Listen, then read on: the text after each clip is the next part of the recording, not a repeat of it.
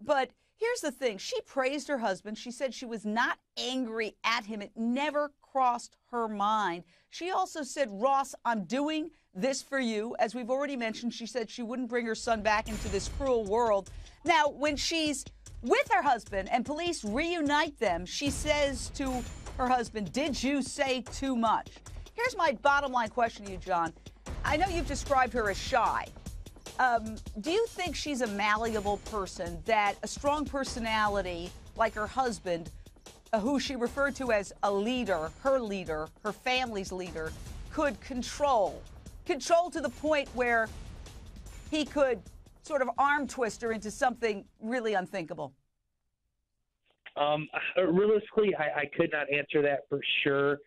To be honest with you, I don't know if she is that heavily influenced at this point. I haven't talked to her in quite a When few you years. knew her, though, was she shy to the point of being a follower? Not really. She stood out when she needed to stand out, and she made her own decisions, but she was never really a follower to the point that if somebody jumped off a bridge, she would jump off a bridge too. Do you think she was involved in her son's death?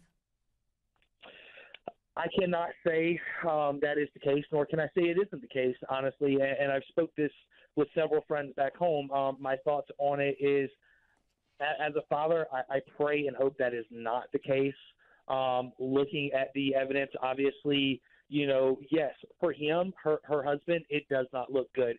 But for her, there is nothing there on the surface or even deep down other than an emotionless face in the courtroom, some chewing on the gum, things of that nature, some words maybe that have either been taken out of context or maybe was the case.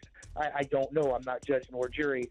But there's nothing there concrete and solid that could convince me, yes, at this point in time, she's had something to do with what possibly could be a murder. John, I hope you're right. And I want to stress, she's not being called a suspect. She hasn't been charged with anything.